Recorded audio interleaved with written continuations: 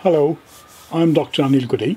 I'm one of the consultants in reproductive medicine and surgery and assisted conception at the Homerton Fertility Center. And I have tried to do this slightly outdoors, just giving a different type of feel to the entire video. Now, one of the things which I'm going to talk to you today is about difficult embryo transfers.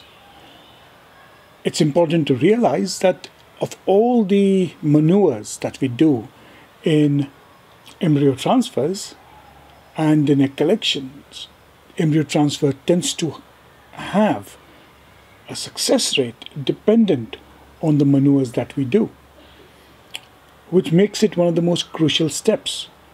Those of who do embryo transfers will realize that the more practice you have, you start getting better and better. On the other hand, when you start doing embryo transfers, your pregnancy rates tends to go down.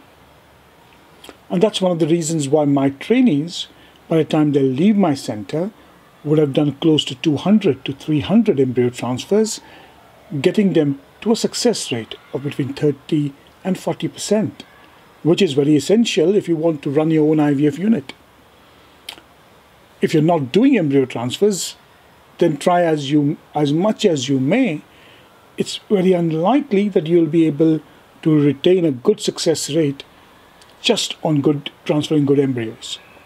So today's paper is a bit different. What it looks at it says, what happens with difficult embryo transfers? And this was a study which was done on 7,714 embryo transfers, looking at the various maneuvers which could be put in.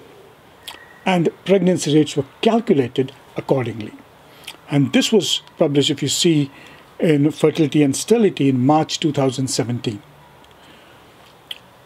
So if you look at the materials and methods, the aim was to prove that embryo transfers are dependent on that technique. IVF fresh or frozen between January 2009 and March 2015, agonist or an antagonist cycle, oocyte recipients were not included, excess embryos were frozen, and that's initially they used to use the slow freeze technique, and after 2012 moved over to vitrification. Embryo transfers were done on day 2, 3 and 5. Transabdominal scan was performed, the Wallace Assure-proof catheter was used, and the embryos were transferred between 15 to 20 millimeter away from the fundus. When difficulty was encountered, what did they do? First, they removed the inner sheath and resheathed it. So they put the outer sheath and tried to resheath it. If they encountered any resistance at the internal os, then you have the options. You have the options of using the outer sheath, using the Wallace malleable stylet, using a tenaculum, or inserting a hysterometer, which I think is a hysteroscope. Embryo retention was calculated, touching the fundus was observed, size of the uterus, and all these were recorded. 7,714 cycles were analyzed, 55.5% were fresh, and 45.5% were frozen.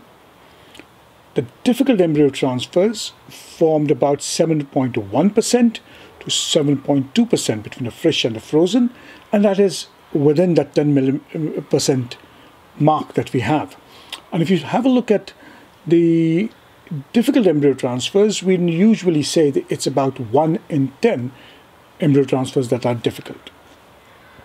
If you look at the live birth rate, which is now interesting, when you had an easy embryo transfer, the live birth rate was 28%. When you had a difficult embryo transfer, the live birth rate was 19%. Now, let's have a look at this graph. Very interesting. You had no additional maneuvers. That means your embryo transfer went absolutely beautiful. The pregnancy rate was 39.4%. Use the outer sheath and tried to maneuver your catheter, your pregnancy rate dropped to 36.9%. Use a stylet when you realize you've been poking around a bit, it's become more difficult, the pregnancy rate further dropped to 31.7%. And then you use a tenaculum, the pregnancy rate dropped further to 26.1%. And what does it tell you? It tells you that if you have to do an embryo transfer, go in as the patient just does not realize. Have those soft touch. Let your mind and your hand work in synchrony. Let the mind be at silence. And this is something which I'll always tell my juniors, is it is like a meditation. You have to be absolutely still when you do the embryo transfer. Now, if you have a look at what happens again, in 2013, there was a systematic review done which showed that if you had a difficult embryo transfer, the pregnancy rates went down. Now, often you would hear somebody would say, my touch is very fine. I can do beautiful transfers. Compare that with ultrasound. Ultrasound proves better for success rate in embryo transfer. Again, does it make a difference that you can visualize the installation of the embryos?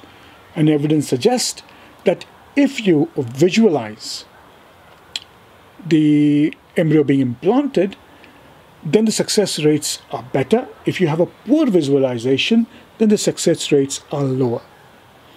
Again, if you had embryo retention in the catheter, it did not show any change in pregnancy rate. What if you go directly with the outer inner sheet? Or do you do afterloading, where you load the inner sheet above the catheter and there was no difference in pregnancy rates again? What happened if you touched the fundus? Again, in studies demonstrated that there did not seem to be a rise in failure rates.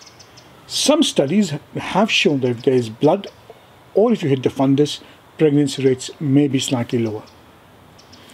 What does this tell you? It tells you very clearly that embryo transfer remains the most crucial part of an IVF cycle while replacing embryos. What it requires is practice. And often I would tell my juniors, start with your IUI procedures. Try and do embryo transfers on your IUI procedures. Very similar, use the same technique. If need be, use the embryo transfer catheter. It's a bit more rigid than the IUI catheter, and it allows you to put your hand getting used to putting in the embryos. At the end, remember, this is one of the most crucial steps to optimize the results. Thank you very much. If you've liked this video, share it, spread the knowledge as much as you can. Thank you.